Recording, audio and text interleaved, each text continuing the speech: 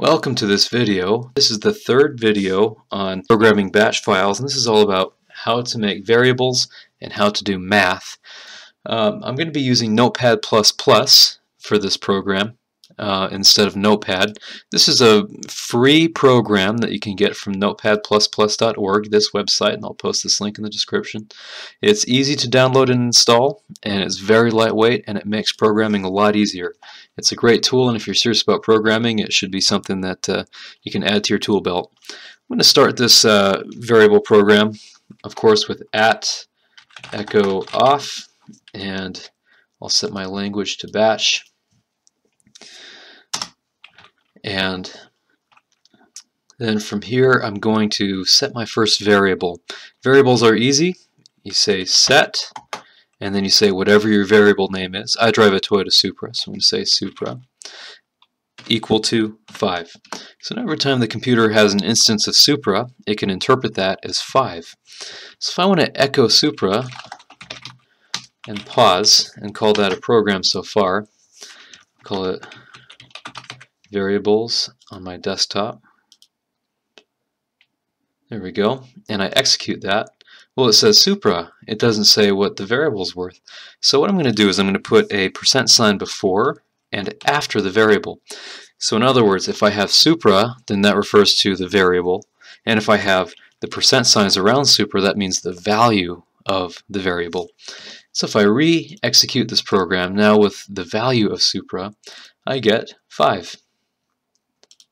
And I'll add some echo period.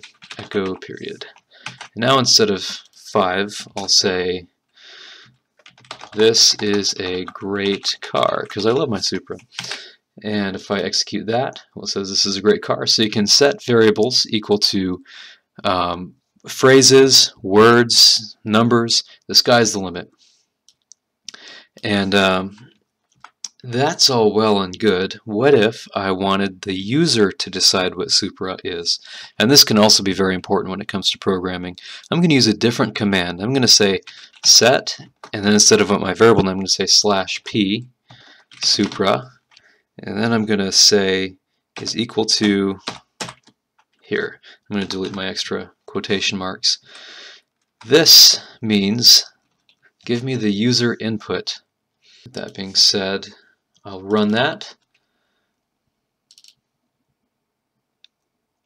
and it gives me this caret to type the value of what Supra should be. So I'm going to add some directions like what should Supra be equal to, and then I can say I want Supra to be equal to turbocharger, and then it echoes back what it's equal to from this line of code. So that's another good thing to know, that you can make the user determine what the variable is equal to. And finally, we can have it do math. And if I want it to do math, then I can say set /a, which is for math, Supra equals. Now normally if I want to do the value of a variable, I'd use a % sign, but in this case when we're doing set /a, after the equal sign you don't need quotation marks. So I'm going to say Supra plus 5, and I'll add 5 to Supra. So then I'll clear the screen and I'll say Supra, well, I have to echo Supra plus 5 equals, and then I'll bring this up onto the next line, Supra.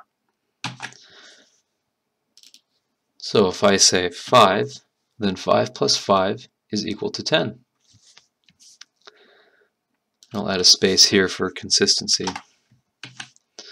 So Supra plus, if I say 10, well then Supra plus 5 equals 15, and you can accomplish math by doing that as well. So we've gone through a few basic commands. The variable of how to ask the user what a variable should be, how to do math with variables, and how to set variables by yourself using the set command, saying set Supra equal to 5 or anything else. Hopefully this was a helpful video. If it was, please subscribe. That's the best way to help me back. Thank you so much for watching. If you have any questions, you can post them to facebook.com/jokoengineering. Otherwise, I'll catch you next time.